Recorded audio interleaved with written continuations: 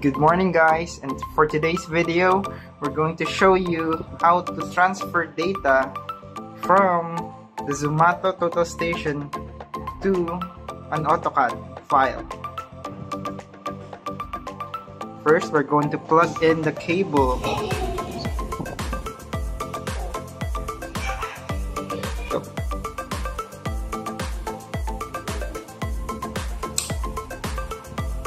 Once you hear that clicking sound, it means it's properly attached. Next is we'll attach the USB to the USB hub on the laptop. Next, we'll power on the TS.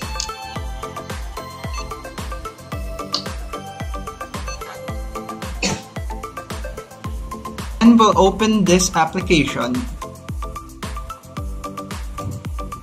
We're gonna pick the R series and the coordinate is NEZ.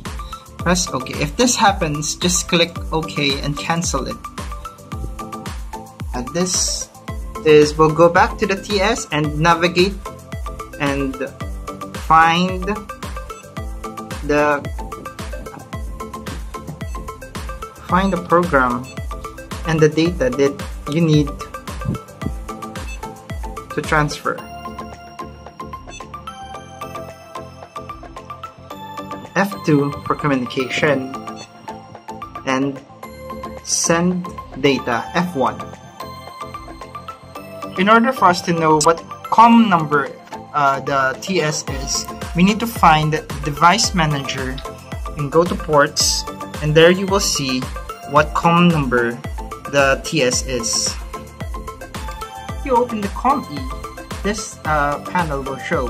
You should pick the N series and coordinate form. If this happens, just click OK and cancel. Step is we're going to set up the COM set. In which COM network is your TS installed in. Then click OK. After that, we're going to coordinates and press receive to receive the data that will be coming from the TS. Once you click the receive, you're going to press send and find the list that you need in the following files. It will say that send coordinate data towards your laptop. Please wait a moment.